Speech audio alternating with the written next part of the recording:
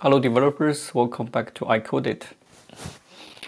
In this video, we are going to talk about how to use a React query to implement the infinity scrolling functionality. In previous videos, we have already talked about how to use a native the fetch API to implement it, but we have already saw that in the many moving parts, there are many status variables need to manage. So in this video, we're going to talk about how to use the more mature library to handle all these complexities. So let's get started. In previous video, we have already implemented the functionality, and when we scroll, we can see that new pagination is being used already. But there are a few defects, So if we look at the console log, there's some duplicated item being added. That is because we initially fetching the data, in a use effect block for the first round, and later on when we have the intersection happened, we will do the fetch next, and we have a few variables like a page has more that maintaining all the status internally, and we will handle this manually. So in this video, we are going to talk about using the React query to simplify this logic and make it more robust, handling the keys or complexities inside that React query. So firstly, let's install the package of the React query. So obviously, the React query is renamed to TanStack query. So let's install the TanStack React query first into our local and save that in the dependency. And the API we're going to use from the React query will be the use infinity query. So before that's called use infinity query. We're going to use this API for our infinity scrolling. But before that, we need to set it up. So very quickly, let's go to the application, and we need to do all the necessary work here. We firstly need the create the query client and wrap our application inside a query client provider and pass in this query client as a client. That's pretty standard approach. So let's go to the main.tsx and wrap this application around that query provider. So firstly, we'll create this query client, and then it's called query client provider. We'll import that, and also use the query client. And we just wrap it application into that provider. So this is basically the setup. And then in our application, we can use the infinity query. So if you have used the React query, you're probably familiar with the use query. But today we're going to use a different hook. It's a use infinity query. There are a few different here. We will need to provide. Obviously, the query function will be accepting a parameter compared to the normal query function, and also you will need to define the initial pagination parameter and how to get the next page parameter. What's the previous parameter? But in our case, we don't have to use the previous page parameter, so we'll just purely implement the get next page parameter. So as you can see, it has a lot of fields, but we're not going to use all of them because we have already got the fetch codes function. So that's will be used as a query function. And we just copy it over and only use some of them. We don't need these options. We don't need this get previous parameter. and the query function. And yeah, that's pretty much what we need. So we will need to import the infinite query first. And for the query key, we just give it a name. That's how React query reference your request, basically. That will identify this request or query, and it will use that to update the status or track all the status, like it's pending or it's requesting, things like that. We just give it a name as codes, let's say. And the function here, because parameter, page parameter is the one that has the page information, basically. So we'll use that to fetch codes, and this is a parameter name, so we'll keep that as is. We can give it default value as 1, and then it will call the get codes with 1, and it will return the structure. And we probably don't need all these for now, but we do need the last page object. And a tricky thing here about, and one interesting thing about the last page here is this object. Last page is an object that we need to like unwrap here. We will need to read from the last page object, and because React query will manage all the page information, like the cursor, does it has a next step or not, all the details.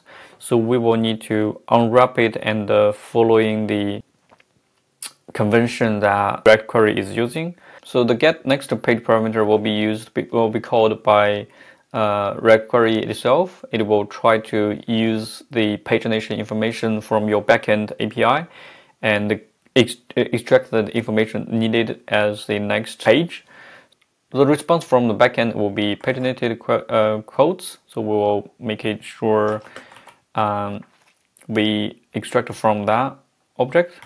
And obviously we don't have the next cursor stuff, so what we have is we have a meta dot current page. We will return the current page plus 1 that will be used as a next page parameter.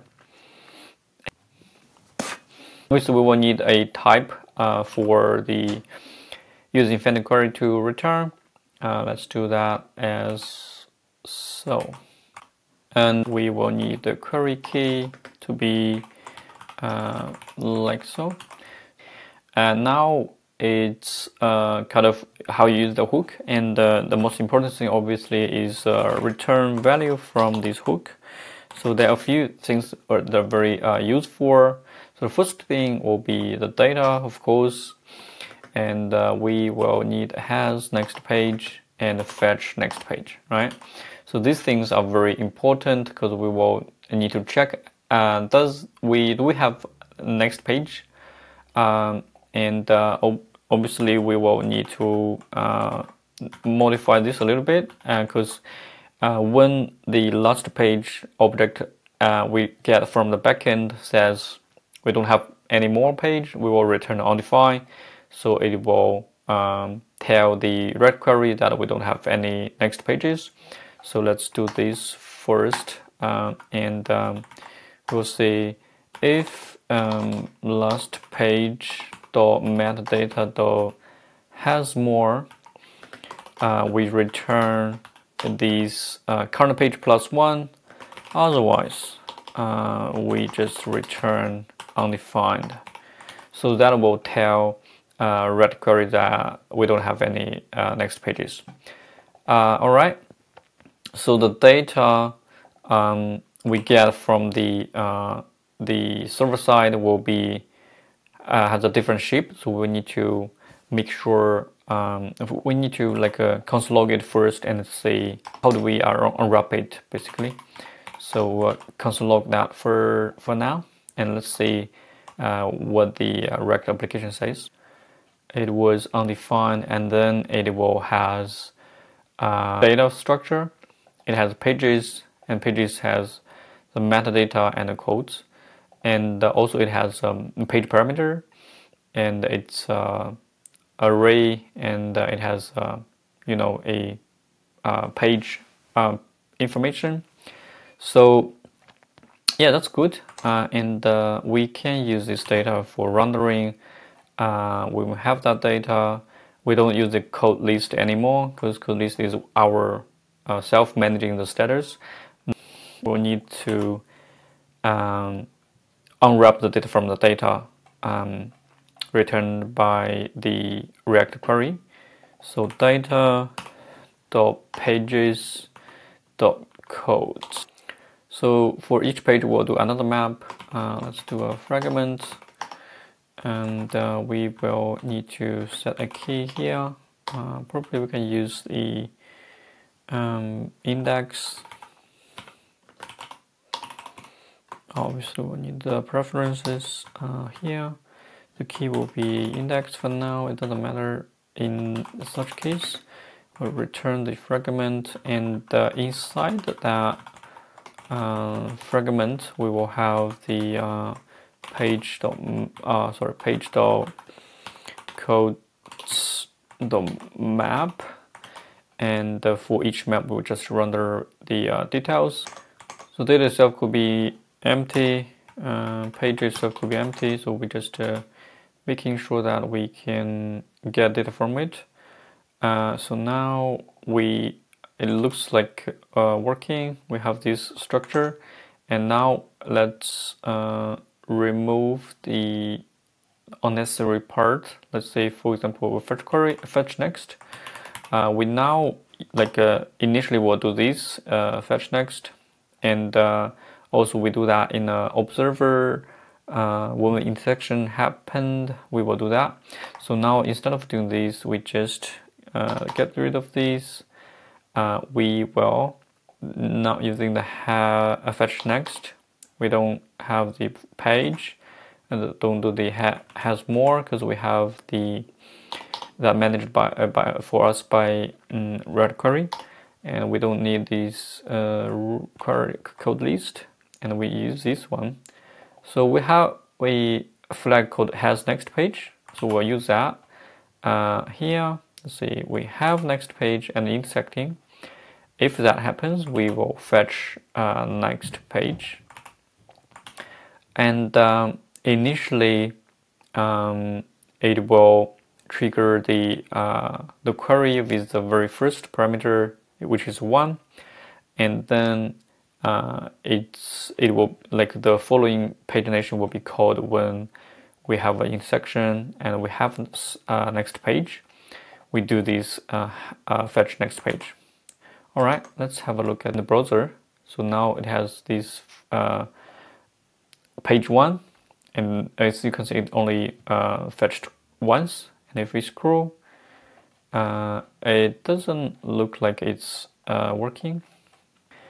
So if we scroll to the bottom, it doesn't seem like it's triggered.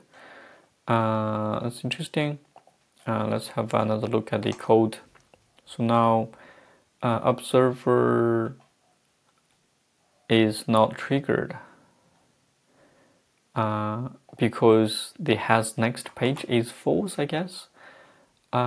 Somehow it seems like the has next page changed, but the user effect didn't catch that. So we'll need to add that to the dependency check. So whenever this changed, it will update the criteria here, and then it will fetch the next page. So with that change, let's have a look in the browser.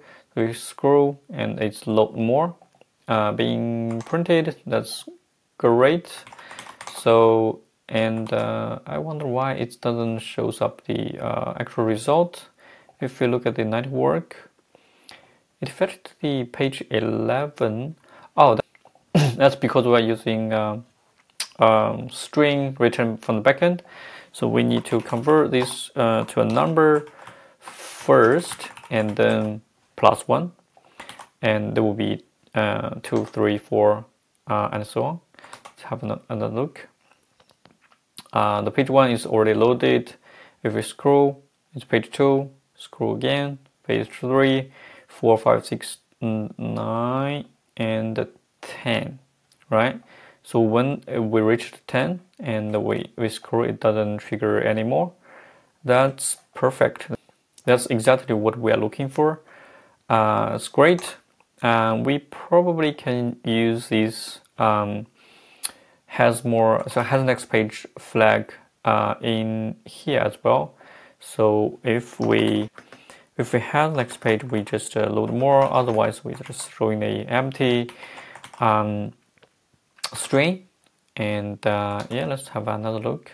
So initially, the scroll bar is like this small, and it doesn't have any arrows in the console. And if we scroll, it's getting more and more data fetched from backend. Once it's reached the 10, we don't have any load more placeholder here. That's great. We probably can use like is fetching, is fetching next page, is fetching arrow, or in all the decent state management like fetching, loading, validating the cache, or it has arrow, things like that. We can make it more realistic. But for now, I think it's good as a demo to showcase how to use infinity query to implement this kind of feature. And yeah, that's pretty much about this. And we could do some additional extractions, like extract this intersection observer as a hook, and make it the application code much shorter. But we probably will leave that as now. And for now, I think it's pretty good. It's already handling all the complexity for us. We don't need to manage the references. We don't need to think of the other complexity. Like all these structures are managed by the React query. That's pretty cool. And we don't have these duplications in cache. Yeah, that's pretty much about this video.